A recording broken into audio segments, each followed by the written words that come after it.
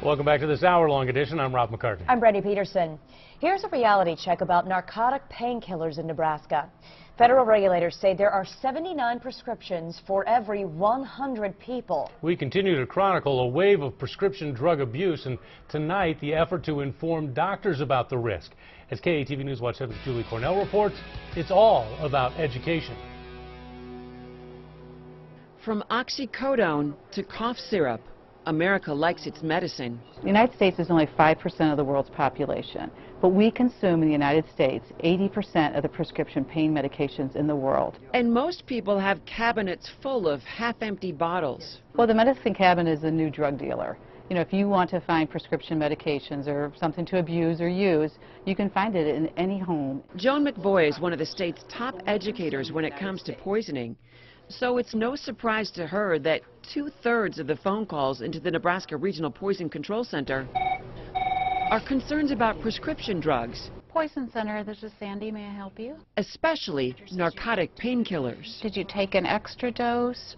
We do have people trying to get high on their medications. We have people trying to commit suicide, trying to take their life by taking medications. The hotline, staffed with trained nurses 24 hours a day, fielding 45,000 calls a year.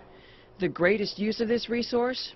Doctors and nurses. Many calls from healthcare providers who are calling us for treatment advice on how to manage these types of medications. Across town, more education for doctors and dentists. They just go from dentist to dentist to dentist. On this day, an experienced undercover narcotics agent talks with senior dental students in this Creighton University ethics class.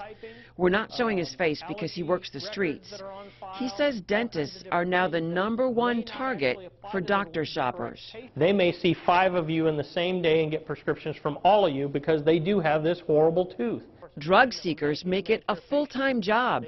He describes one recent abuser. She was seeing over 90 different physicians in the Omaha metropolitan area and had, I believe it was 68 different identities. He tells them to stay alert and warns them So a 40-milligram pill for 1 pill was $95. not to risk their careers to make an extra buck by doing something unethical, like selling prescriptions. These drugs have a huge profit margin. You can make a lot of money. You will get caught. You will go to federal prison. The CDC says here in the U.S., 1 in 12 people report using narcotic painkillers to get high. That's 12 million people.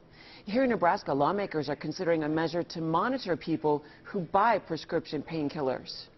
Julie Cornell, KETV, News Watch 7.